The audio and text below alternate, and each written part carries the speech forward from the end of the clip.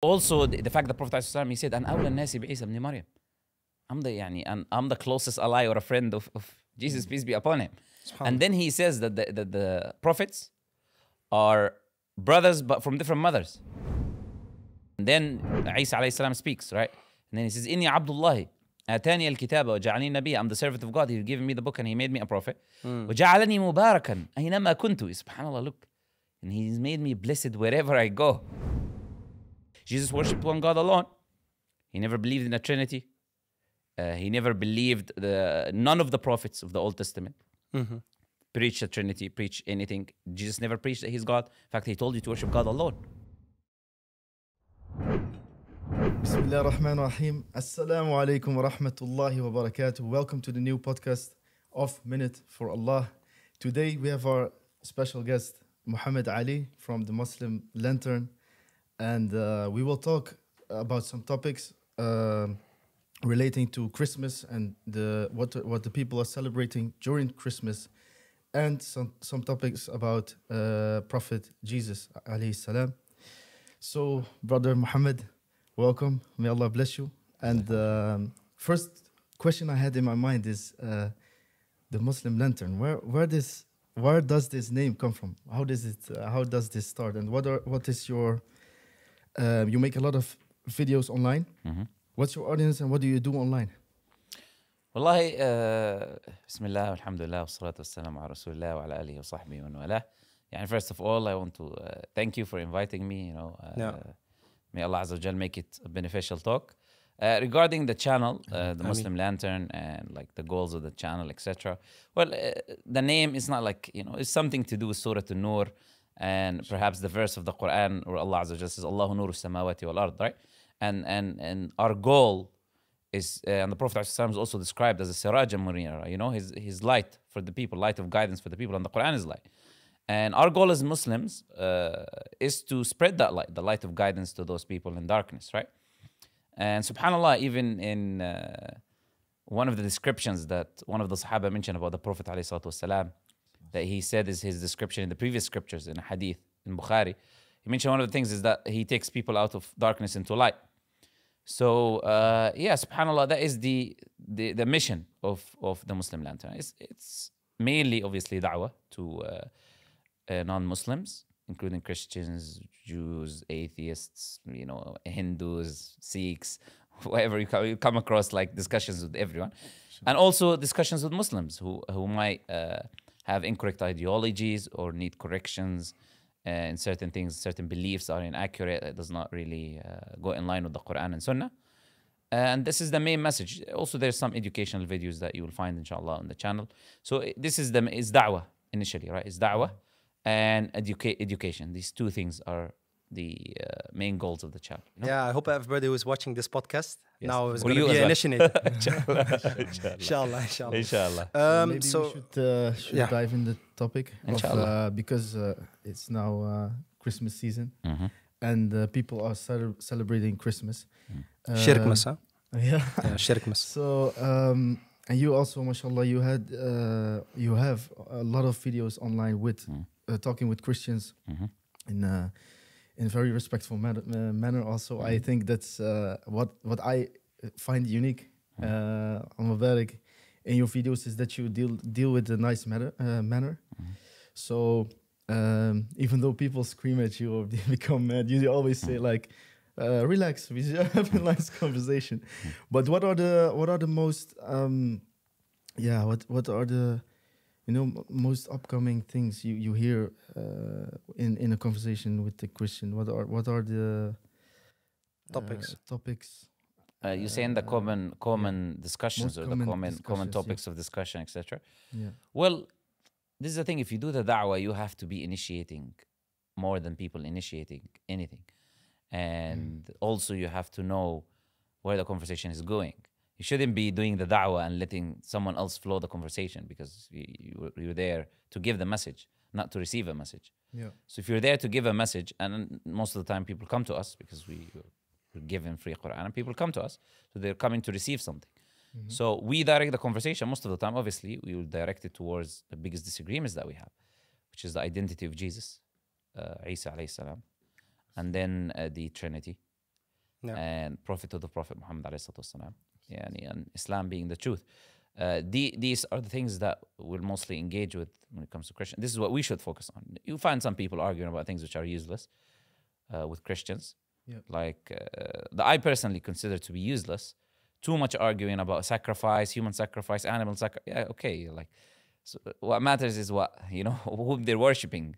Are they worshiping the Creator or not? The Tawheed, the idea of the Trinity and Jesus. This is now the core of the issue in which you need to handle and you need to counter, right? And then obviously the Prophet of the Prophet Muhammad that is the other side of it. So this is, you would find, if you're speaking about my content specifically, you'll find this is the most common kind of pattern. So, for example, if you have a conversation with a Christian lady or man, and they believe that Jesus is the Son of God, or they believe that Jesus is God, or part of the Trinity, how would you handle that? How would you start? Well, there's many ways. Like, this is the thing about da'wah. It's not like one method. It depends on the people, depends on the mood, So maybe the mood will go for a different argument, because there's multiple arguments, right? Like for the idea of the sonship of God, for example. What I usually tend to focus on is to show that this idea of sonship, their misunderstanding what the term Son of God means from a biblical perspective. Because they think Jesus is the only unique Son of God. While in reality, Son of God is a term used all over the Bible. Ephraim is called the Son of God. Adam is called the Son of God. The genealogy. David is called the begotten Son of God, because they think his begotten is unique. He's called that in Psalms 2:7. And like literally everyone is called the Son of God, because it says, "Blessed be the peacemakers, for they shall be called the sons of God." Like, so every peacemaker, like they don't even say Christian, So every peacemaker, whoever he is, according to the verse, is a son of God. And so their understanding of it is inaccurate. So it's more. And when the Jewish people use it, for example, it's more that someone looks after you. He says, "My son takes care of you, looks after you, gives you provision," which is essentially what God does, but it does not mean like father and son relationship in the sense that which they take it. And another way is obviously like speaking about the Bible itself and this and that, its reliability. When you say Jesus said or Jesus didn't say, it's another way to go about having a discussion as well. So it depends. Depends, as I said, on the people. And and one of the most common arguments that you probably hear that are certainly not invented by me or anything, that you'd hear like, where did Jesus claim to be God? Right? It's a very simple question to ask. Where did he claim divinity? Right? Where did he explicitly say, which is like a very fair question, I would say, Where would he say? Because this is our disagreement with the Christians. Okay, where does the Bible say what you're claiming that it says? Where does he himself claim for himself? Not someone else claiming something for his behalf. I can say X person is a X, I don't want to say a bad word, but let's say this person is this person is that, this person is a thief, a murderer. I can claim that about you, but where is the proof, the evidence? Did you say it yourself? Is there evidence of you doing the action? If not, then your claim is irrelevant, because anyone can make a claim about anyone saying anything. So, it's a simple question. Okay, where did Jesus claim divinity? Where did they say, "I'm God"? Where did they say, "Worship me"? But this concept doesn't, I think it's coming from Noah, right? This belief coming from it's very abstract. It's coming from somewhere, right? That they believe that. Yeah, this is a historical thing. Okay. So most people are sheep, as you just probably said earlier. Most people are sheep, and by sheep I mean they follow what goes on around them, isn't it? Yeah. So they themselves don't know what they believe. Actually, I'll tell you. Many Christians speak to, I don't know. I say, does the Bible say Jesus is God? No, the church says Jesus is God. So the church says Jesus is God, or misuse certain verses which are not ambiguous, not clear. Like Jesus saying, for example, "I'm the way, the truth, and the life," which actually I believe proves he's not God, actually. Because if he says, "I'm the way," he's not the destination. He's the way to what? To the Father. So if you're the way to God, you're not God, is it? Cannot be God if you're the way to God. So the own verses they're using is actually evidences against them most of the time. But the thing is, they don't think about what they're saying, because the church says it, so they repeat it after the church. And then where did Jesus become divine? That's clear in the history of Christianity. 325, the Council of Nicaea. You had Arius, who was a church father, and you had Athanasius, who was another church father, and they were arguing about the divinity of Jesus, specifically his equality with whom they call the Father, because Arius had a position of subordination that Jesus is subordinate to the Father. He's not equal to the Father. He's a lesser God, you know?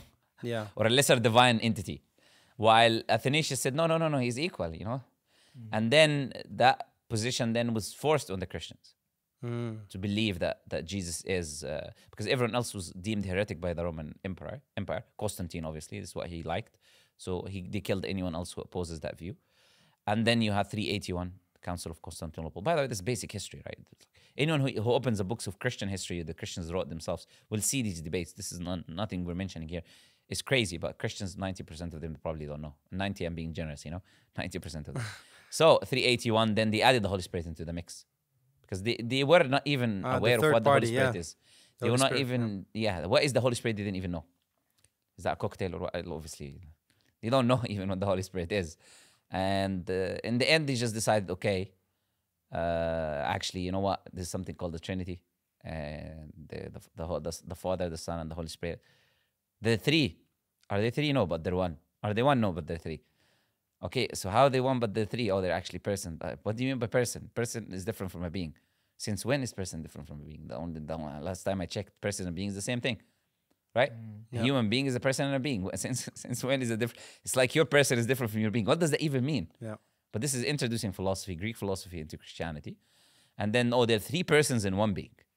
How can you conceive of that? You can't. It's a mystery. So you have to believe in the mystery that doesn't exist in the Bible. So it has a history basically behind it. And I think even if you look at Christmas, it's the same thing, like the Christmas tree. It has nothing to do with Isa alayhi salam. If you look at, for example, the celebration around it and everything, and this Santa Claus is coming on with presents and everything, it just doesn't make any sense. And that's something, but that's something that you just discussed about, like sheep. It's the mentality of sheep. Because what does these things have to do with the birth of Jesus? For example, if we follow, if we Christmas and Christianity, it's a very funny thing, because when you look at the idea of Christmas, where this idea originate from, where this idea come from, and you actually trace it historically, you realize actually, you know what? But even before we go into the history of it, the Christians today, it's like they claim that Christmas is Christ Mass, is a group of people grouping for Christ, for the birth of Christ, the time that Jesus was born. But exactly as you said, that's why I'm saying it's a funny thing. The holiday itself is not about Jesus. So if this is a celebration for Jesus, then why is the holiday practices of the holiday not about Jesus to begin with? Right? The holiday is not about Jesus for one specific reason. Is the fact and the practices they do are not about Jesus because of the history of it. So the Christians who celebrate these things, even though they would claim that it's a Christian thing, so you have some of them who would say it's a Christian thing, that's why you'd have churches celebrating it. But when you go to the history, you realize that this comes from a pagan practices, so specifically Saturnalia.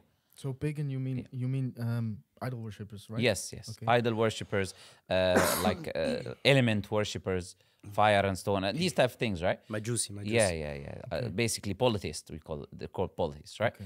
So it comes from these pagan practices, which are even condemned in the Bible itself, you know? They're even condemned in the scripture itself. If you read in the Old Testament, where it condemns this idea of cutting trees and then decorating it, you know, and it's called pagan practices. The Bible says, the Bible itself, it claims that it is a idols that you make. But the problem with that is not only what the Bible says, is the fact they don't really care about what the Bible says, most of Christians today, because they don't really practice Christianity. But the history traces back to Saturnalia, which is worship a specific god, right? And when did this start? Did this start in the early days of Christianity? You know, when Jesus, quote unquote, died according to them, we don't believe that, or was raised up. Either way, after the ascension, whichever way you want to put it. Did people celebrate that? No. For the first 100 years, no. Second 100, no. Third, no. Until someone called Pope Julius I. Until Pope Julius I introduced this idea. Why did he introduce this idea? Because the Roman Empire, we're just talking about the Roman Empire now. Roman Empire adopted Christianity. When the Roman Empire adopted Christianity, he already introduced a lot of their beliefs. So my claim is the Trinity is one of those beliefs, because the Roman Empire had already sons of God and daughters of God and all of these things. So they introduced this philosophy. That's why you have all of these crazy terms that go back to Greek origins. This idea of person and being goes back to Greek philosophy. The idea of hypostatic union, it's like Jesus has two natures, goes back to philosophy. The idea of the Trinity, all of it goes to Greek philosophy. So they've introduced that into Christianity. And because the Roman Empire adopted Christianity, a lot of people are celebrating Saturnalia. So this Pope Julius, what he ended up doing is, you know what, let's actually Christianize this holiday, you know. That's the Saturnalia is just with the Christmas trees, huh? The pagans that are yeah, just living they had their holidays and giving gifts, all of these things that you see, giving gifts to one another and the dating of it, right? So and the funny thing is you know what, even Christians themselves, when you look at their scholars, they admit that Jesus was not born on the 25th of December. Yeah. 25th of December. He was not born in that date. If you open the Encyclopedia Britannica, for example, they will say that. If you see, there was a minister, a Christian minister, and he was speaking, his videos online, you can put it in your podcast if you like his video where he speaks. It's available on YouTube, where he's interviewed, and his name is Pat Robertson. And he's asked by that woman, the question is, that a Christian person asks, I have a friend who doesn't celebrate Christmas, and he keeps telling me it's a pagan holiday, right? And that Jesus was not actually born on the 25th. So what should I do? You know, so they're going to that minister. So the minister said, yeah, you should tell him that he's right. Because, and then he goes on to explain why how the Roman Empire, exactly everything I just said to you. This is a Christian minister. It's not, he's very popular, famous in America, right? It's not Muslims are making these claims, right?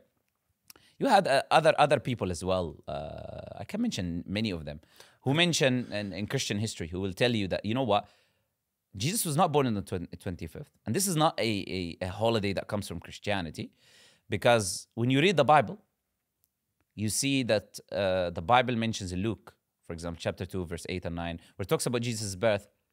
It says that the shepherds were out in the night. Now, in that area of Palestine, Jerusalem, how can shepherd be out in the night with the sheep in this cold? They will die. Yeah. They will die. You cannot come out as a shepherd if it was winter, as they're claiming, which is actually the peak of winter, literally December, when it snows. You know, it's the time where it snows. So the no shepherds will be out in the field, and that's what Encyclopedia Britannica uses, and all of these Christian scholars from the past they say, look, he could not have been born in the wintertime. And Saturnalia was that God was the god of agriculture. So the holiday was for in that time, because you know what, now it's the cold time, not the vegetation time. So they make these gifts, you know, and they make sacrifices for that god. So then they can give them a good season of, you know, vegetation when summer comes. So it's all related to that. So when you say, for example, Santa Claus, which is actually, if you think about it, quite creepy, isn't it? An old man, fat old man comes from a chimney to touch your little kids. I mean, why is this, you know? If an old man coming down the chimney, fat guy with a big belly, with a beard coming down my chimney. With Coca-Cola in his hand. Yeah, and to touch my little kids. I don't know what he's doing with my little kids. And then taking some gifts I leave for them. And like, how is that related in any way, shape, or form to the idea of Christianity and believing in Jesus? But the thing is, it still remains the idea that Christians in their psychology believe that this is a celebration. Many of them believe that this celebration of the dead birth of Jesus. And therefore, now it is the problem for the Muslims. It's a problem for the Muslims. Which Muslims? The Muslims who are celebrating this holiday, quote unquote holiday, right? Which is a pagan day, according, as we just said, to Christian learned men, right? Not the public people who don't even know anything about anything, but the learned people or historians clearly have made that point clear. So when a Muslim celebrates, and celebration can be anything, right? Celebration can be saying to them a term in which they use in that, you know, the term what they use, Merry Christmas, the term that specifically they use. Saying that term in that time to someone in that context is a form of celebration. And that's why they always tell you Eid Mubarak, Eid Mubarak, Eid Mubarak. They tell us, or Ramadan Mubarak, or Ramadan Kareem, whatever term they hear from Muslims. Because what is it? They're congratulating you, celebrating with you the coming of that holiday for you, right? So, or celebration can be putting a Christmas tree, which, as we just said, is literally the Bible. Even the Bible, if you want to talk about Islam, calls it an idol. You're actually putting an idol there, right? Yeah. And a lot of these gifts are given as from people to each other, or as when you give something to a god, you know, when you give An offer. yeah. And this is a huge problem. So these people who have this tree, you need to understand where the origin that it comes from. So if a Muslim, whether a Muslim says that Christians, because a lot of Muslims say, you know what, they're not celebrating it as a Christian thing. Whether they celebrate it as a Christian thing or not, it's you pick one of two. It's either a Christian thing or a pagan thing. Yeah. Pick your poison, as we say, you know. Which one do you want to pick as a Muslim, you know? Either way, it's shirk and shirk. Which one you want to pick? Yeah? You basically, you cannot try to escape this idea by pretending, because a lot of Muslims try to do. They don't actually believe it's just a holiday. No. The origin of it is either pagan, or that they do have beliefs that this is a Christian thing. And that they believe that this is the time where God has his son. Let me ask you this, yeah? If I, or someone sitting here, someone disbelieving, but we're not going to say people sitting here, one of disbelievers sitting here, and he curses Allah. Would you congratulate him for cursing Allah? No, of course not. What would me congratulating him for cursing Allah be considered? Shirk. Disbelief. Disbelief. Yeah, disbelief. It's kufr, not shirk, right? Kufr, Disbelief. This person has just cursed Allah, and I congratulated him for cursing my God. Do you understand how problematic that is? Why am I giving this analogy? Because this is effectively what happens. Because Allah Azza wa Jal says in the authentic hadith that Sabbani ibn Adam, right? Son of Adam have cursed me. And then Allah explains that he ascribed to me a son. What is the cursing that he did? He ascribed to me a son. وَأَنَا الْأَحَدُ الصَّمَدُ. I'm the one uniquely one, as-samad, the independent. So when he says al-ahad as-samad, because if you have a son, that son is also God. As-samad, the self-sufficient, independent. So there is no one that depends. Everyone depends on Allah alone. You cannot be depending on Jesus and Allah. Then you're not as-samad anymore. You're not the one that is sufficient for the needs of all the creation. So that's why Allah mentions al-ahad as-samad, right? And Allah says sabbani ibn Adam. So Allah is telling you to ascribe a son to Allah is cursing Allah, because initially you are demeaning the status of Allah rather than saying that he's one, absolute, self-sufficient. You've ascribed a partner to Allah. Yeah. And then a Muslim goes and he congratulates the person for cursing Allah, because effectively that's what the holiday is about. It is the celebration of the birth of the Son of God. And you have a Muslim who congratulates another person. Muslims need to understand this is like effectively what you're doing. Whether you understand or you don't understand, is effectively what you're doing. Or you're celebrating the association and the people who worship other than Allah and give sacrifices for other than Allah, so they can have good agriculture and good rizq and this. Either way, this is a problem of what you're doing. Yeah. And the fact that there are Christians or many Christians that believe that this is the date that the Son of God was born, this is enough for it to be, even if the truth is it isn't, they still believe it. So you congratulating them for it, you're congratulating them for that belief. Yeah, a lot of people, they say it's symbolic eventually when you just encounter their reasoning. When you say, look, even the Christians themselves, scholars say it's not only 25th, it's not true, and the story about the shepherd, and eventually they just say, yeah, but it's something symbolic. So like the same thing when I'm celebrating my birthday, it's something symbolic. Family and friends, just to have a good time. Right now, you see it's commercialized. It's commercialized. You see, even in America, what I've heard is that a lot of people they get in so much credit card debt. Because they have to buy Christmas presents for all the children, for the nephews, the cousins, everybody. And what happens is you see that after Christmas, like the first 6 months after that, they're just trying to get out of debt.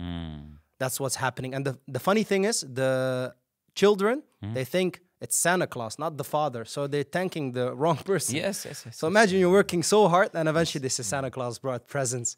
So you know, subhanAllah, the Muslims, the problem they have is Allah Azza wa Jalla says in the Quran, he says to the Prophet ﷺ, وَدُّوا لَوْ تُدْهِنُوا فَيُدْهِنُونَ. They wish, this is what they wish, right? That this disbelieving people, لَوْ تُدْهِنُوا, that you compromise with them. And they compromise with you. And this is what Muslims are effectively doing. They say to me, but he said to me last year, Eid Mubarak, you know? Yeah. How can I not say to him, marry this Trying and to marry find that? common ground. Exactly. Yeah. Like, you know what? How can I not compromise? And we know Surah Al-Kafirun. The people came to the Prophet ﷺ and they said, you worship our God for gods for a period of time. We worship your God for same exact thing. Compromise with us a little bit. You know, give us your Merry Christmas a little bit. And we give you the Eid Mubarak a little bit. Yeah. And then the Prophet ﷺ completely rejected. Why? Because the minute you do that, you've entered into this belief. There is no options of compromising this and compromising that. But those people, why do they do what you're saying? The reason they do what you're saying, it is because they already have the incorrect aqidah. They already have the incorrect belief. They don't have the correct belief in Islam. They have zero knowledge about what are the boundaries that Islam puts of celebration, right? And that's why they say these things. And they're influenced by liberalism. You can do whatever you want as long as you don't harm anyone else. They're not harming anyone. They're just having celebration. That's when we had the tafsir about Surah Al-Kafirun, the Ustada even, he told us like, look, this doesn't mean that when we say lakum dinukum waliyadin, it doesn't mean like, okay, if you're a Christian, no problem. Yes. If you're a Jew, no problem. Yes. If you disbelieve, no problem. That's still a huge problem. It's like we don't accept it. We don't have this common ground. And a lot of people, they have this wrong aqidah about this. When Allah Azza wa Jal says, قُلْ هُوَ اللَّهُ أَحَدٌ, what does قُل mean in the Arabic language? Say. To who? To Muhammad sallallahu alaihi wasallam. No, but the قُل is to me and you. Not only to Prophet Muhammad Sallallahu Alaihi Wasallam. Yeah, of course. But قُل to who? The people. To the Everyone. Muslims. So if I'm going to say to who, Muslims already believe Allah is Ahad, isn't it? You're going to say to people who don't believe Allah Azza wa Jal is Ahad. قُل. Make it, testify, right? فَاصْدَعْ بِمَا تُؤْمِرُ. فَاصْدَعْ بِمَا تُؤْمِرُ means like, you know, صدع is like loud voice, loud noise, like make it clear, apparent. Yeah. The message that you're giving. You understand? And وَقُلِ الْحَقُّ مِنْ رَبِّكُمْ. Right? And say this is the truth from your Lord. All of these verses are clear that this is قُلْ يَا أَهْلَ الْكِتَابِ. قل again, but here is clear. You know, أهل الكتاب. So you don't say قل no if someone else. No. قل يا أهل الكتاب تعالوا إلى كلمة سواء بيننا وبينكم أن لا نعبد إلا الله. That we worship none but Allah. Come to a common term between us and you that we worship Allah alone. Right? So Allah is telling you here, go say to the people of the scriptures. And Allah, He says, قل يا أهل الكتاب لا تغلوا في دينكم. Say, oh people of scripture, do not transgress in your religion. ولا تقولوا على الله إلا الحق. Do not say except the truth about Allah. So all of these قل to واحد, you know. And Allah says to them themselves, ولا تقولوا ثلاثة. Do not say three. Yeah. So all of these verses are explicit and clear. And subhanAllah, you find like the statement of, which is a completely clear statement, subhanAllah, of Abdullah ibn Amr ibn al-As, where he said, من بنى ببلاد الكفار, who's staying in the lands of the disbelievers, right? فصنع نيروزهم ومهرجانهم. Nairuz and Mehrajan is just celebration. He celebrated with them and gifted with them and did all of these things, right? ثم مات على ذلك, and he dies in that state. حشر معهم يوم القيامة. He will be gathered with them on the day of judgment. This is a statement of a Sahabi, Abdullah ibn Amr al-As. This is not just for your friend saying this. Yeah. He's saying this is what's going to happen. And that's why you have the hadith based on the hadith of the Prophet ﷺ. من تشبه بقوم فهو منهم. Who imitates a group of people, he is from among them. Again, some people, oh, you're being extreme. Brother, I'm just telling you what the Prophet ﷺ said. You know? Yeah. I'm reading to you what the Prophet is saying. What the Sahaba are saying. It's not my opinion. The Prophet ﷺ said, من تشبه بقوم فهو منهم. And Shaykh al-Islam ibn Taymiyyah, he commented on that and he said, the least thing you can take from this hadith is whoever does that is committing a major sin.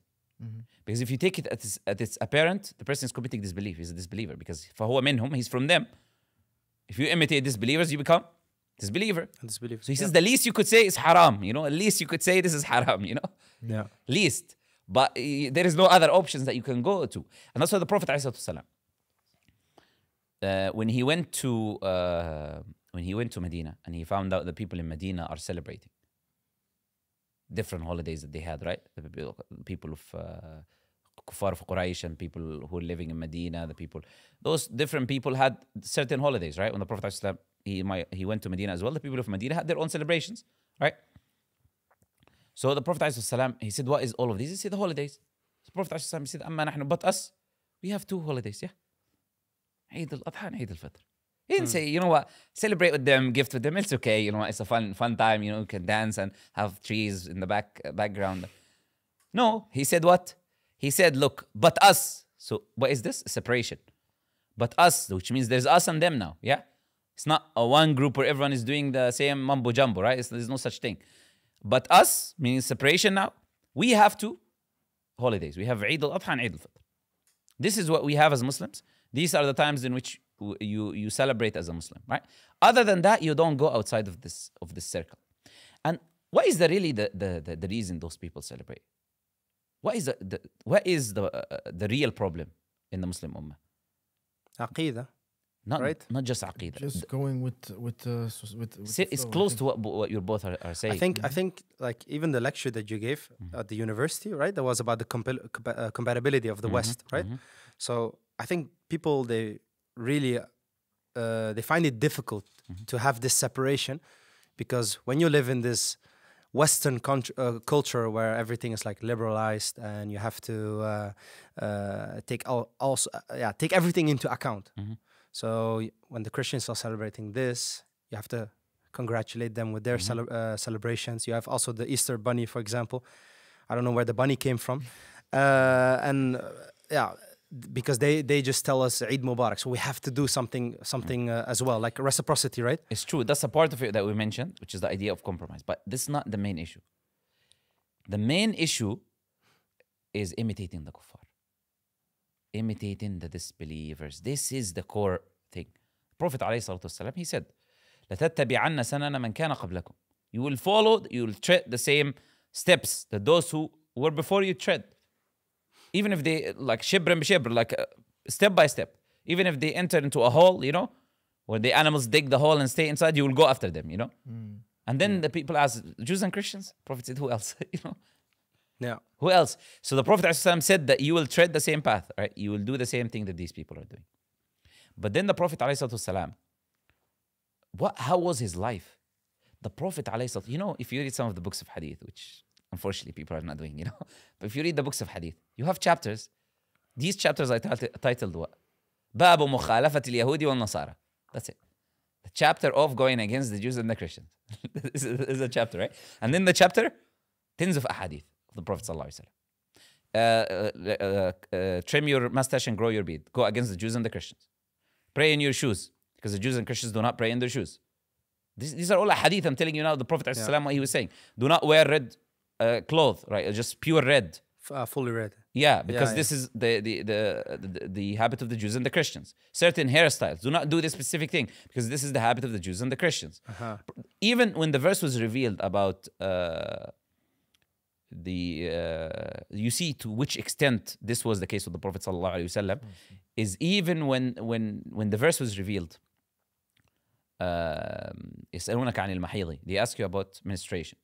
قل هو أذن فاعتزلوا النساء في المحيض. Say it is harmful, so stay away from intercourse with women within the period of menstruation. Then they told the Prophet ﷺ that the Jews at the time, they did not eat with their women, they did not touch their women, they stay away, different place from their women at the period of menstruation. So the Prophet ﷺ, he said, do everything except intercourse. You can kiss your wife, you can hug your wife, you can eat with your wife, everything. Then when the Jews heard, they said, this man, or Prophet Muhammad ﷺ, he doesn't leave anything except he goes against the sin. To that extent, it was a known thing, you know, it's for them. This is not a one instance in which the Prophet said, he's not leaving anything except that he is going against the sin. So he's trying to distinguish as much as possible, right? Exactly. Yeah. Exactly. Focusing on the identity. Absolutely, absolutely. That Muslims are not Christians, are not Jews. And they have their own identity, right? And they have their own traditions and they have their own teachings. In fact, it is something that is revelation to go against the habits that they're doing. So they have, but this is a problem, I'm saying. Imitation. But Muslims. I also think, excuse me for, I also think it's because maybe a lot of Muslims feel like we don't have anything to be proud of or to have our identity to hold strong, and that's maybe why people think these people have achieved a lot of things. I should follow them and go. Like for what? What is it that they have? Like for example, like on Eid, some people they complain. They say, "Yeah, I'm not doing that much. I'm just gonna visit my uncle and that's it. And let's do something. I don't know what to do. My family is not doing anything. And then when it's like Christmas, the family is coming together. But like the holidays, in the Netherlands, especially, but also I think in England and in the West as well, they are built around these Christian holidays. But the people there are not. They claim, like for example, in the Netherlands, they say we're a Christian country. We have the norms and values are by the Christian, by Christianity, by the Bible. It's not true. It's not. We already made a lecture about that, it's been secular a long time ago. Yes. Yeah. So look, I don't think like this is the case, because the truth is, as I'm saying, I really believe the issue is what I said. Is that first the idea of compromise, and secondly the idea of imitation, right? But what you're saying, the answer to it is super simple, because it has nothing to do with Islam. It has something to do with the community. What you do in Eid goes back to you. If you spend Eid in a Muslim country, wherever that Muslim country is, you go to Morocco, you go to Algeria, if you spend Eid in Tunisia or in Saudi Arabia. I remember one time in Saudi, I prayed Eid there, and then I'm just walking in the street I was young at that time, and then people give me money. I don't even know them. Because it's Eid, they give you money, you know. This is how it is. This is how the community is, right? Yeah, you find other communities, they always traveling. Eid in Muslim countries, families are visiting one another. Yeah. So if you're saying in the West they're not doing it, that's their fault. Yeah. But that's not a problem from Islam. You've not created the Eid environment yourself. That's something you have to create. So you cannot say that kuffar have this thing, we don't have it, when you can do it anytime you want to do it, right? Could you also say like another reason? Like some people, they have this inferior mindset. Yeah, I was going to like come to that. pleasing non-Muslims. Exactly. So you know what? You have people on LinkedIn. You guys use LinkedIn. You know what LinkedIn is? I know. Yeah. So you have people like telling stories about their accomplishments, like just to please the other people. Like, look, a Muslim can also go to uni as well, and a Muslim woman is also empowerment and can also work. Like, it's when I read those things, and that's why I deleted it. I just get agitated, right? I get irritated. I think like a brother once told me. He said, look, like, the Prophet ﷺ in his sunnah, we even have learned how to go to the bathroom. And when people don't even know how to go to the bathroom properly, right? They don't even use water, for example, right? Why should we like be inferior and think, okay, let's please this person so we could like think, okay, the Muslim guy is a good guy. It's you know, subhanAllah, I was going to come to this point, because this is correct. This idea of inferiority complex. You have a lot of what I call coconuts. Why do we call them coconuts? They're black outside but white inside, you know? They want to be white but they're white inside because they cannot be white outside, you know? So they try to be white in their values, you know, quote unquote, but because you cannot be, they're never going to look at you as a white person. As one of them, you know? So you're always not one of them. And Allah told you in the Quran, Ya akhi, read the Quran. Open it, read it, man. Allah has told you, وَلَن تَرْضَى عَنْكَ الْيَهُودُ وَلَا النَّصَارَى. The Jews and the Christians will never be pleased with you. حتى تتبع ملتهم, until you follow their religion. That's why they're happy when you say Merry Christmas, because now you're following their religion. But they're not going to be happy unless you follow their religion. So now you want to follow the religion? You're no longer Muslim then. Don't come to us and say I'm a Muslim doing this, because Allah told you the only way they're going to be truly pleased with you is that you follow the religion. وَلَن تَرْضَى عَنْكَ الْيَهُودُ وَلَا النَّصَارَى حَتَّى تَتَّبِعَ. So this idea of inferiority complex is the biggest disease we have today. Yeah. Biggest disease we have today. This inferiority complex is the same thing with following the Jews and the Christians. They're linked together. There's the same idea, right? The reason they follow them is because they believe, they feel inferior to them. Yeah. Many of them talk about this idea that, you know what, look how many dunya stuff that they're advancing. Brother, just go back like 100 years ago to see who was advanced, you know? Or 200 years ago, who was advanced. Yeah. وَتِلْكَ الْأَيَّامُ نُدَاوِلُهَا بَيْنَ النَّاسِ. These days we alternate between the people, okay? There's a time where you have an empire that has power, and then history changes. Another empire start having power. You're just living in a time in which you do not have that Muslim empire. If you were at the time of Ottomans, okay, they didn't believe now Christianity is false and all turned to Muslims because they were inferior in the dunya aspects. They didn't look at it that way. But now you're claiming, just because it's a small period of time, in which some countries, because there's many Muslim countries now that are very advanced, especially look at the countries of the Khalij, where you have the kuffar themselves traveling to these countries to live there. Yeah. You have the safety there that they will never dream to have themselves. SubhanAllah, yeah. They will never dream to leave their belongings and go with the expensive watches in the streets. I think even in like, give it like 20 more years, it's like the Middle East is going to be the especially the countries near the Emirates, they're going to be the first world countries. It's not going to be Europe anymore. Many people are saying that. Many people are saying like this is the future. Future is the Middle East, right? You can see the signs of it being the future, right? From a worldly perspective, again, yeah, this is the problem. It's not an akhirah perspective. If they become now from a worldly perspective, are you now going to start following Islam? I don't think you will. Yeah. Even because this is an excuse that people are using. Even if those Muslim countries became now the empire, that you're not going to find these people now that start practicing Islam. Yeah. That's not the reason why they're not practicing. But this is an excuse, you see them. But and this is why you see these people have this inferiority complex that they go follow any, like, and you see this apparent, the most despicable type of, when I see it, is when a non-Muslim just says anything good about Islam. Yeah, the world goes up and down, you know. Everyone is sharing it, everyone is talking about celebrity of some sort, a singer, this person said one word about Islam, you know. Oh, I think Muslims are like very, very, practicing. And then like goes everywhere like, oh, this person, who said it? He said it or he didn't say it, you know. We don't care. Yeah. So what do you think are some, practical solutions for that people can, steps that people can take to work on this problem, you know? Yeah, subhanAllah, before that, I want to talk about something very briefly. Is the idea that, look, because we talked about the 25th of December and this and that, and the birth of Jesus, and one of you mentioned it as well. Yeah. We want to say as Muslims, because it could be some people, non-Muslims, seeing this. We're not necessarily, in no way, shape or form are we against Jesus, peace be upon him. We're not. Yeah. Right? In fact, we warn against celebrating the birth date, which is unknown, of the Prophet Muhammad sallallahu alaihi wasallam, because he's not even known, but they think they know. Yeah. But whoever celebrates that, you will find this warning against this idea, because it's not Islamic practice. Again, you see now imitating the kuffar.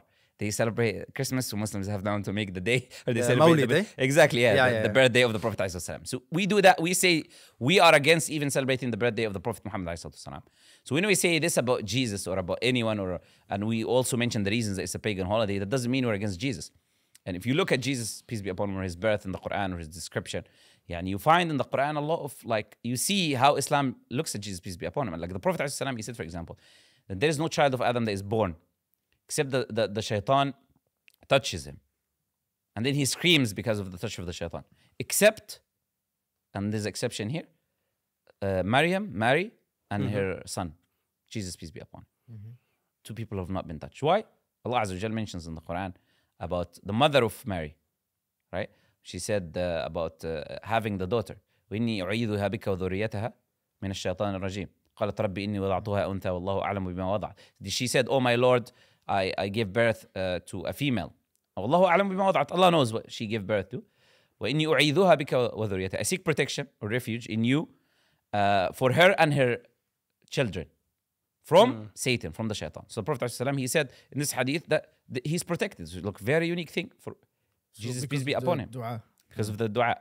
Okay. And also the fact that Prophet ﷺ, he said, أَنْ أَوْلَى النَّاسِ بِعِيسَى بْنِ مَرْيَمَ. I'm the closest ally or a friend of Jesus, peace be upon him.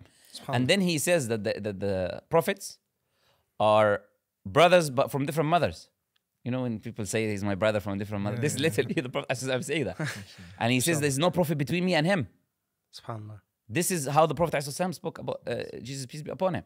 And you see the description of the whole story of the birth of Isa alayhi salam, and how is he described in the Quran, right? In Surah Maryam, where Allah Azza wa Jalla says, وَاذْكُرْ فِي الْكِتَابِ مَرْيَمَ إِذْ انْتَبَذَتْ مِنْ أَهْلِهَا مَكَانًا شَرْقِيًّا. And mentioned in the book when Mary, she took a secluded place from her family.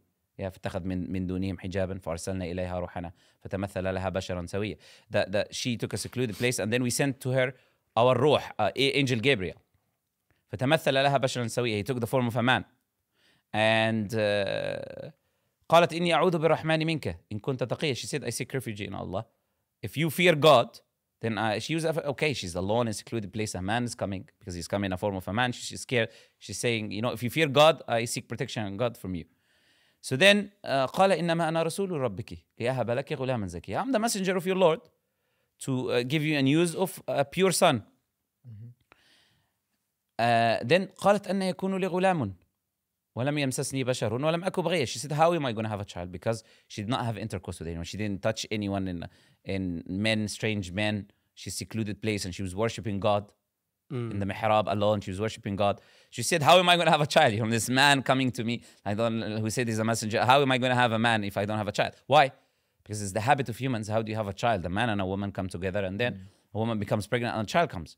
So Muslims here, what I'm trying to say here to people who might be Christian is, look, Muslims here, the Quran is given the description of the miraculous birth of Jesus. What I find ironic is, if you look nowadays, not only just the Christians, but all the other religions, they're only attacking the Muslims. So, for example, if you look at the Christians, like, okay, you have the Christians, they have this perspective. They think, okay, Jesus, according to Islam, how they believe it, how we view it, it's wrong according to them. But at least we have something in common, and that's just the prophet Jesus, right? I've never seen like Christians debating Hindus, debating Jews, debating disbelievers. There will be some. There are like exceptions, of course, but mostly it's always attack on the Muslims. And when you bring up this hadith, like when the Prophet ﷺ is actually saying like he's a brother from another mother, I find this astonishing, like how the Christians are behaving in this way and trying to find anything to destroy Islam. And we have what you're speaking about, like, for example, we have Surah Maryam, we have Surah Ali Imran, for example. We have all these names and all these figures that were around Jesus, right? SubhanAllah. And you see how the Quran describes Jesus in when he speaks, like when she goes to her people and then she said, you've done something outrageous because you know you should be a pure woman. And then Isa alayhi salam speaks, right? And then he says, Inni Abdullah. آتاني الكتاب وجعلني نبيا. I'm the servant of God. He gave me the book and he made me a prophet. وجعلني مباركا أينما كنت. SubhanAllah, look. And he's made me blessed wherever I go. وأوصاني بالصلاة والزكاة. And he commanded me to establish prayer, right? And to give charity. ما دمت حي, as long as I live. Right? And this description, you see the purity of the descriptions, right? And like, إن الله يبشرك بكلمة من. Allah gives you the description of a word from him, right? Which is be and it is. That when he says to Jesus, be and it is, the miraculous birth of Jesus, right? These like pure descriptions. Ismuhu, even the name is given, right? The name is given there in the glad tiding. His name is Al-Masih ibn Maryam. And the Messiah, we believe he's the Messiah, right? So when you talk about now them targeting like specifically Islam, mostly are the missionaries or the people who talk about religion, this and that. The reason is simple. And subhanAllah, I talk about this a lot as well. They have nothing to talk, like honestly, you don't see videos where they're actually talking about their own religion, you know? Go my channel, for example, right? And there's people, better examples than me, many examples. Go to my channel, see, there's a class about tafsir, explaining the Quran, videos just specifically addressing other Muslims, right? Educational content. You'll find these things. You're not going to find in every video where I'm going, look, Christian this, Christian that, book this, book that. You're not going to find that. Yeah. But if I talk with a Christian... It's well balanced. Exactly. But if I talk with a Christian, oh yeah, of course I'm going to talk about Christianity because he's a Christian. But there's two people. And I let that person present his point of view, right? But I'm not talking behind his back now, just behind his back talking about this and this. I don't think I have even a single video where I'm just talking about Christianity without anyone else talking there. I don't think, even though I can, but I don't think I have one video like this. But the thing is, why are they doing that? Because they see Islam as a threat. Why do they see Islam as a threat? Islam is growing and everyone, they see Christians are converting, leaving the religion in massive numbers. And churches are empty. You know, I was just in the mosque here, because it was a church before the...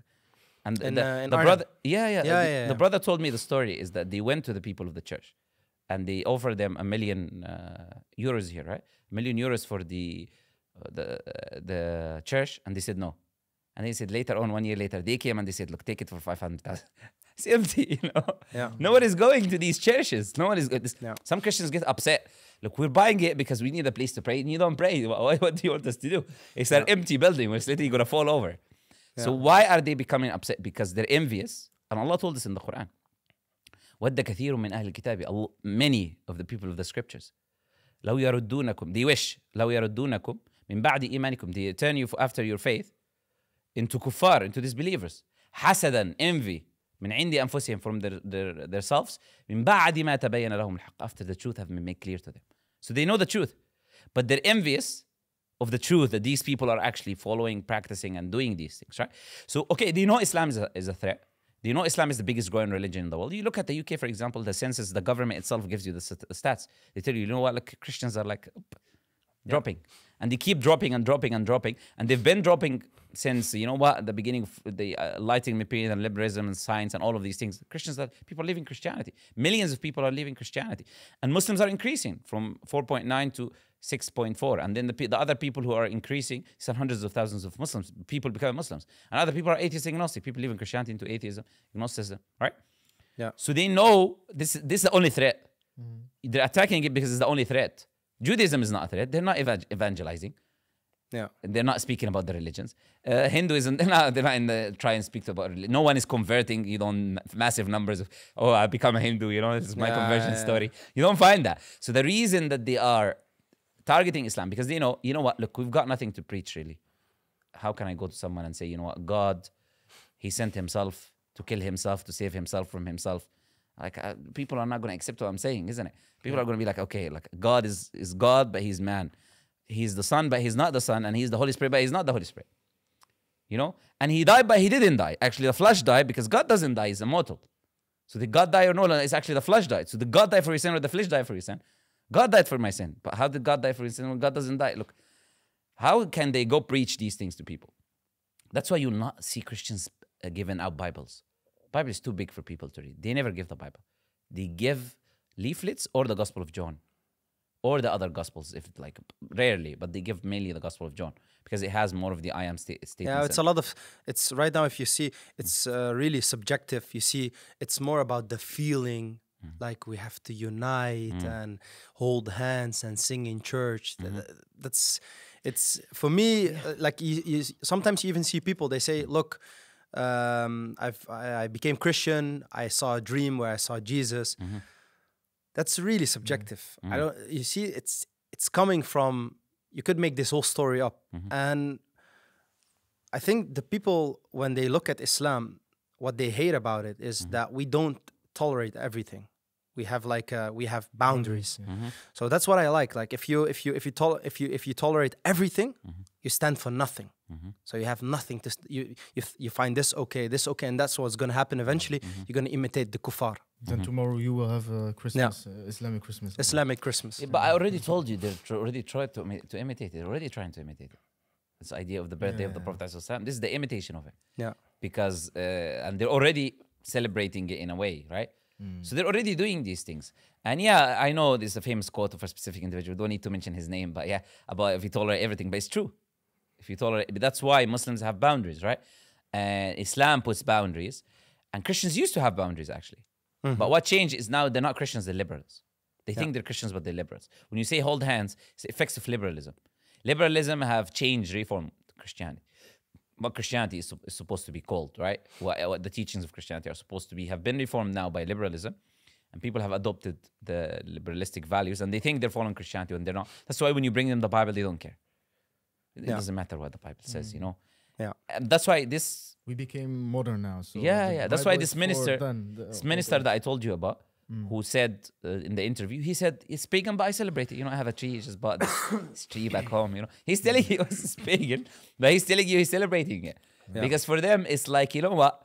Who cares what the Bible says, man? Who cares what it's pagan? I even think because if you look at Christianity during the last 500, 600 years especially, is that a lot of people in Europe, they're very allergic to religion. Because of Christianity, and they think like, okay, what happened, what the Christians did during those days, 1,000 years ago, 500 years ago, with the Crusades, those times, that they think, okay, Islam also needs enlightenment, and other religions also need enlightenment, reformation, of course. So we need to reform, we have to change, we need to add something, remove something. That's going to be very problematic. They see it in the same picture, right? All religions are... These, you know what, these teachings of wearing the hijab and this and that, these have been 1,400 years ago teachings, you know, punishing this guy for this sin, or these laws of, you know what, punishment for stealing. And these are things for 1,400. This is what they come with, right? And this is the thing, if you reform something, this is what I always say, if you reform something, that means that something was not perfect. Yeah. Cannot reform something which was perfect. That means there's deficiencies. Yeah. And if you believe Islam needs reformation, you're essentially saying disbelief, because you're saying Islam is not, it has mistakes and problems. Yeah. So you're saying Islam needs to be changed because it's not perfect. I was 3 weeks ago. I was in the supermarket, so I checked out and I stood outside, And this old man came to me. He looked like maybe 70, 80 years old. He's like the older generation, Dutch man. And he told me, like, he said, look, because I was also like wearing a long thobe. And he told me, this isn't, this doesn't fit in our culture. Yes. Okay. And Dutch. yeah. I told him, look, are you religious? And he said, I'm Christian. I said, okay. I said, so you believe in the prophets, right? He said, yeah, I believe in the prophets. And I said, what do you think about Jesus? Did he wear jeans or did he wear my thobe? Who looks more like Jesus?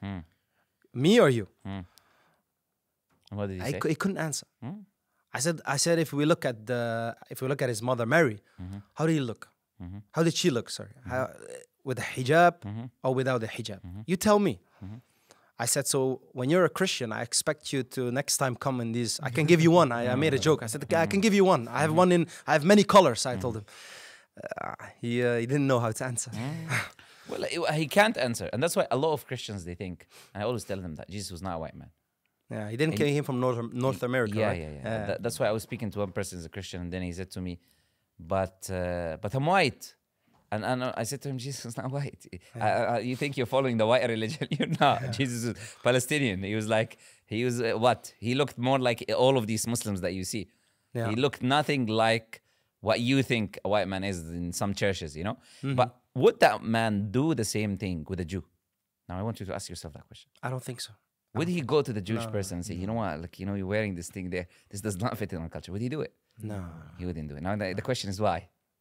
Why he wouldn't dare do it with the Jewish? I'll let the people think, yeah? We have laws, especially. That's the first thing. Yeah. That's so, because but of not only a bit of Jewish history. person. Yeah, I'll even tell you, would he do that with a black person who's coming with a black woman who's coming with the, they have head covers as well. From Africa, the women wear the specific head covers in different styles. Yeah, when they show their neck, right? Yes, like it's like exactly. a turban. It's a turban. Like some women are imitating them today and think they're wearing hijab, But the point is, this cultural things that these people sometimes do. Would he go to that woman, the black woman there, and tell her this thing? No, because he's feeling what? I'm going to be the racist now. You know what? Yeah. The racist card now is going to come out, So no. But the Muslim is okay. So Muslim is okay. Yeah, Jew is not okay. Jew is not okay. Hindu, a Hindu woman wearing the Hindu dress or a man wearing a Hindu thing or has the dot. Do you think he's going to go to them? I don't think so. So why is he coming to us? This is the thing, right? Yeah. Because Islam is the only thing is under a spotlight, right? This is what the news is talking about. This is what the governments are talking about. Because look, the Jewish women cover their head. The Jewish women have apostasy laws. The Jewish women have the adultery laws, stoning for adultery. All of these things are in the Jewish book. All of them are in the Jewish, but they go to Jewish people and say you need reformation. Did you hear that? You don't hear that, right? No. You don't hear that. And some of the practices of Hindus like that are completely irrational. Do you see them going to them? You guys need reformation. This and that. They recognize that Islam is the future. Islam is the future, and that's why they're afraid from Islam, because they know Islam is the future. Islam is spreading. People are accepting the religion. We need to combat it in any way, shape, or form because it's true. It is the truth, yeah? Yeah. What I also wanted to mention is this Saturnalia, right? This started in the Scandinavian countries, right? So Norway, Finland, right? Yeah, I Somewhere believe in the so, north. Yeah. It was cold countries, stuff like that. Yeah. Because what I've heard is that because during winter you've seen that all the leaves would fall off from all the trees except the Christmas tree. That's why they put it in the house, because they thought it's going to give them this strength because this tree still has its leaves on and like they didn't have electricity back then, right? They didn't have like a oil lamp or something. They didn't sometimes even have fire because it's really difficult because of the cold. So people believe like, okay, if we have this in our house, it's gonna give us like some kind of a barakah, right? Some blessing. Yeah, it's idols. That's idol worship. It is idol worship and the idol veneration and because look, these teachings don't come from nowhere, but people don't want to question, right? Like, why are you not questioning where is this idea? Okay, as a Christian, why don't you go to the church and say to them, okay, here's the Bible. Where is this idea? Where is this guy, fat guy coming down from my chimney? Where is it in the Bible? Where is this idea of like giving gifts at this specific date? Where is this number even in the Bible? I've heard that this Santa Claus concept, actually the real story is like, it's like a jinn, because when we said like, when you told about like the Prophet Sallallahu Alaihi Wasallam, he said like, don't wear fully red. You see that the Santa Claus is fully wearing red. And he, in those countries back then, it was a tale that was going around children, like if you're at night, Santa Claus is gonna come and he's gonna put you in his bag and he's gonna take you with him. Like it's like a jinn story, right? Like a horror story. But now it's changed into this fat man. He's happy, white beard, and with a Coca-Cola glass. It's so commercialized. Yes, that could be the case. SubhanAllah, I do not know. I'm not sure, and but it could be the case. This is the fact that there is definitely an origin to every story. Right? Things don't come up from non-existence. Stories do not just appear for the sake of appearing. There is an origin in which you will find is to do with that story. But the funny thing is what? Imagine teaching your child deception from the time of their birth.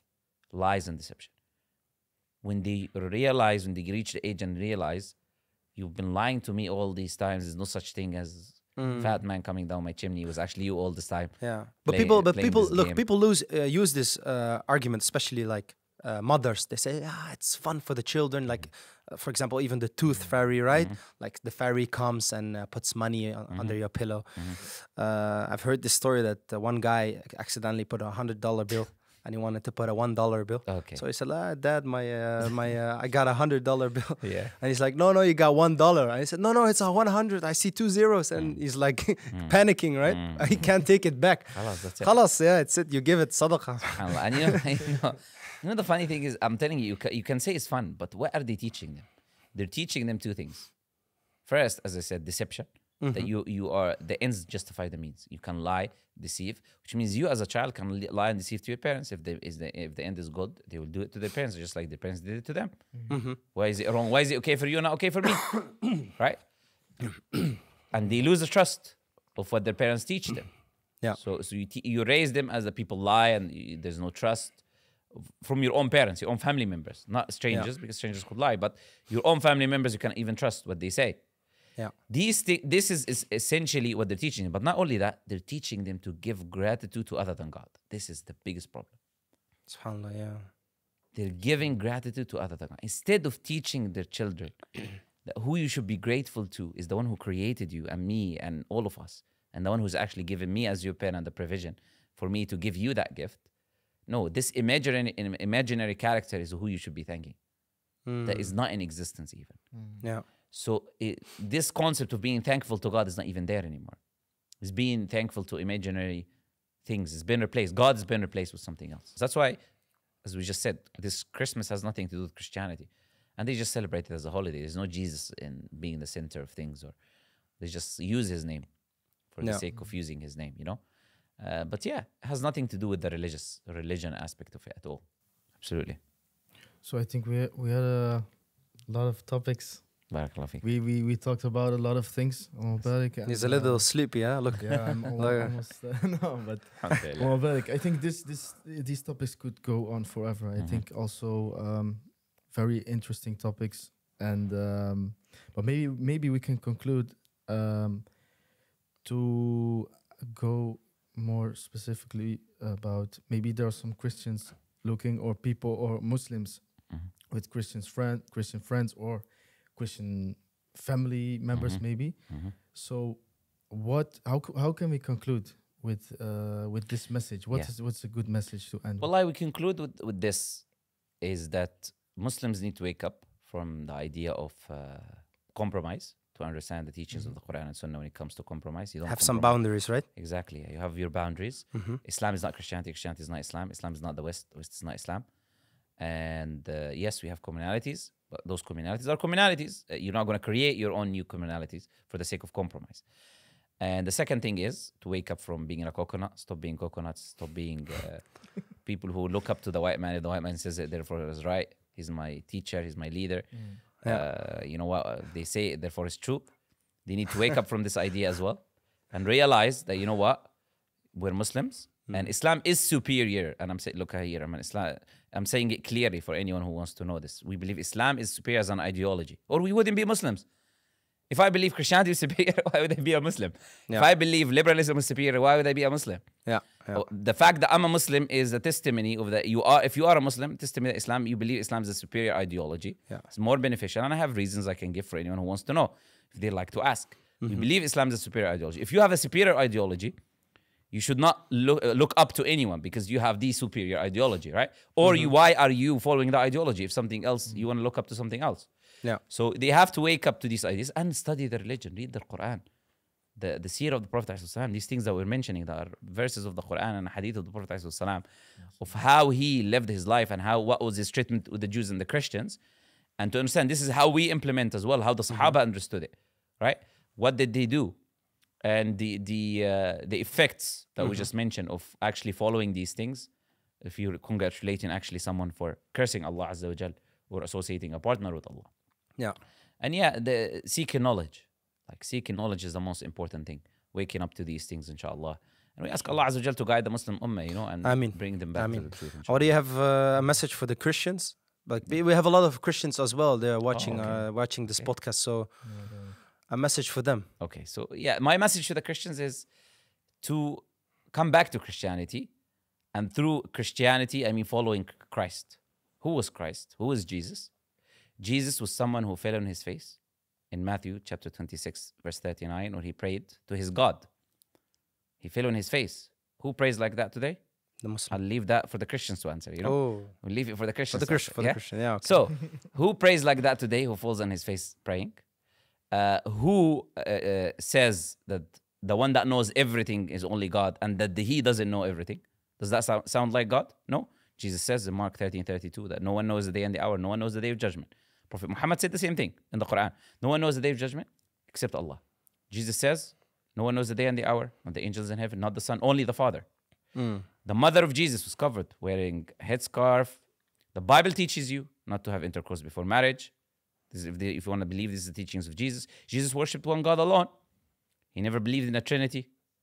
He never believed none of the prophets of the Old Testament. Preach the Trinity, preach anything. Jesus never preached that he's God. In fact, he told you to worship God alone.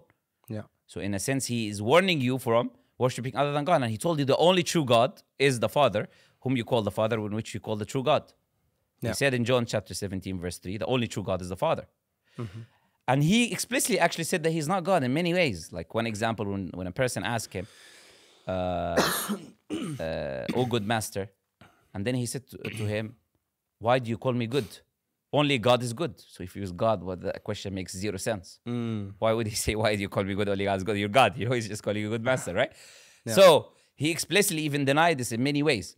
So the message to the Christians is actually follow Jesus, become actual true Christians, come back to the true Christianity of following Jesus, who is a Muslim. As we say, a Muslim means someone who submits his will to God. Like Jesus said, let it be your will, not my will. You believe Jesus said that as Christians. So he submitted his will to God.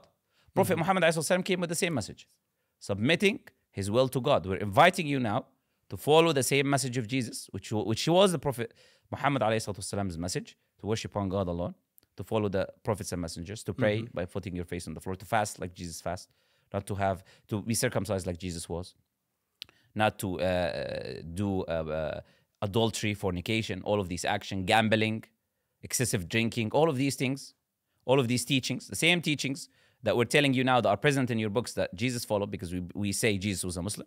So come back to the true Christianity, meaning truly following Christ, which is Islam. Right? And he's a brother from another mother. Yes, and he's the brother of another mother of the Prophet ﷺ, and not what the church has invented later on, or what Paul have taught you. This is what this is my message to the Christians, Okay. And may Allah Azza wa Jal guide them and us, inshallah, to the truth. Inshallah. And do your research on what we said. Nothing I said here. You can go back, check the references, check the details, check everything I said. And fact check what I said. If you want to reach the truth, don't take my word for it. Do your research as a Christian, and you'll see. You have some specific sources for research for their own book if they read it. Honestly. I have one more question. So your channel, Muslim Lenten, you speak about a lot of with a lot of people. It's diverse. So not only Christians, also Hindus, also Muslims as well, with the wrong aqidah. I'm not going to go in details, but that's enough. And you also said you give some hadith lessons, tafsir lessons. Tafsir lessons, yes. Tafsir lessons, Yes, okay. on the channel, yes. So we can follow some tafsir lessons, Inshallah. inshallah. Inshallah. Inshallah. Inshallah. Inshallah. Inshallah, if the people, inshallah, want to benefit, and they're welcome, especially Christians. You said you have a Christian audience, if they speak the English language. Yeah. Welcome to come and watch my discussions with Christians, sometimes priests, that they come and I engage with them. And they're welcome to see, again, cross-reference, because in my videos, I put references on the screen, you know. Perfect. We're very transparent, you know, and I bring sources from what the Christians themselves say. So you do your own research, and trust me, you will end up being a Muslim in there. Can some people challenge you as well? Of course, go to the live. They're welcome. I do live streams, of course, you're mentioning in the evening usually. So weekends and different times. You're always welcome. If you see me live, you're welcome to come on. Everyone is welcome. The link is there. It's a public thing. People can join. Then you can engage, ask questions, engage in discussions. Everyone is welcome, and anyone is welcome, as long as they're respectful. And the rules of conduct, being respectful. Exactly. That is the only condition we have. Okay, good. Brothers, Barakallahu feekoum. The brothers also from Zeld Bommel, Barakallahu feekoum. Thank you for being here, and we'll see you next time, inshallah. Brothers and sisters, so this is going to be the end of the podcast.